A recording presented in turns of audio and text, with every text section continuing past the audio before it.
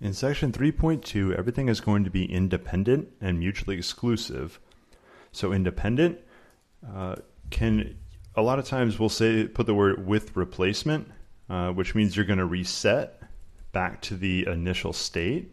And that will come up in a few of these problems we're going to do here.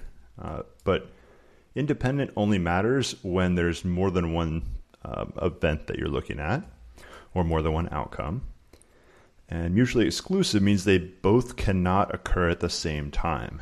So my example here, if you roll a 2 and an odd number, you cannot roll a 2 and also an odd number, so those would be mutually exclusive.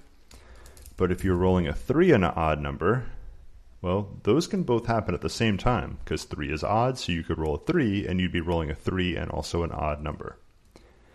If we have or, these are all on the formula page. If we have or, we add the probabilities as long as they're mutually exclusive. If we have the word and, we multiply probabilities as long as they are independent. So let's get started here. These are pretty similar questions, so we'll do them both at the same time. So here a coin is flipped and a die is rolled. Now a coin has two outcomes, heads and tails. A die, heads and tails. A die has 6 outcomes.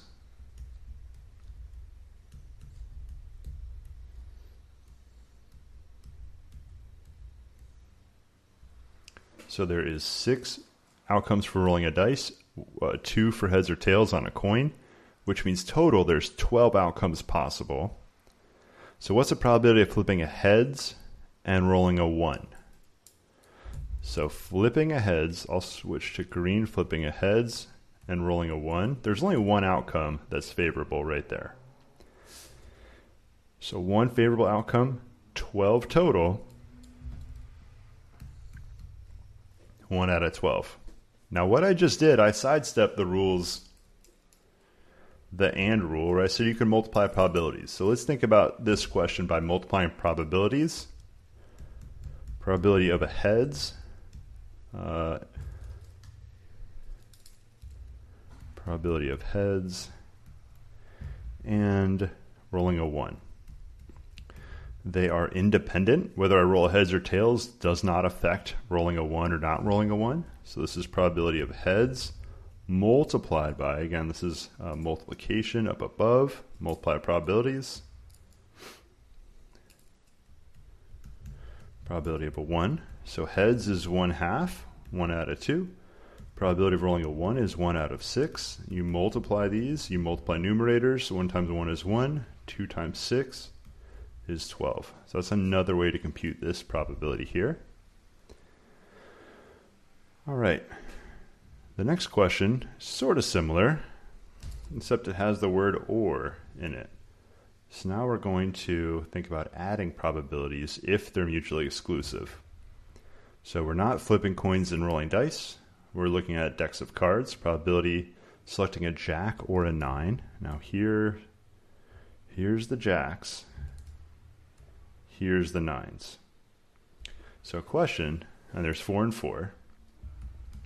Are these mutually exclusive? If I pick up a jack, could I also pick up a 9? You're only selecting one card.